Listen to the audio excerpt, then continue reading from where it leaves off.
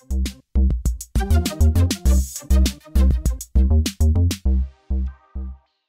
everyone, this is Eatsleep from the Techies here, and today I'm going to be working in Sony Vegas showing you the bump map effect that you can do.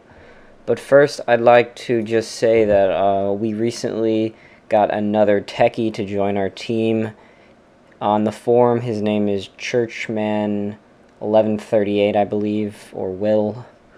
We're also deciding on another techie, but Will be making 3ds Max tutorials, I think. I'm not sure if they're video, but I know he has PDFs or written tutorials, so yeah. Look forward to those. Anyways, in Sony Vegas today, like I said, we're going to be doing bump maps, and bump maps are pretty much how, if you notice the intro to our videos, it kind of looks 3D, little chrome effect, looks pretty cool, stuff like that. So I'm gonna just fix all my screen size because that does annoy me because I'm too cool.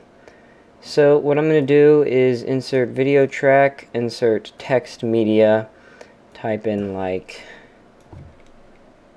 I is cool. Okay. Let's go with 48 R. Radio space looks pretty awesome. There we go, like that. Eyes cool. So, bump map is under effects, and there's 4. There's a default spotlight up, upper left spotlight, upper right glow. Personally, I don't see a difference. I know there is a difference, but it doesn't seem to have an effect on me. So I usually choose actually, I have no idea which one I choose. But anyways, we're just going to go with spotlight up. And as you can see, it already gives it kind of like a radial gradient, I guess, for that, like that. And there's this little like dot here, and it shows the center of the screen, and you can drag it all around and it'll like update automatically. Pretty cool. This thing here is where the 3D, little 3D shows up. The bump height, you can make it, you know, higher, taller, you know, stuff like that. Add some shininess, good stuff like that. Ambience, you know, that really works with like brightness.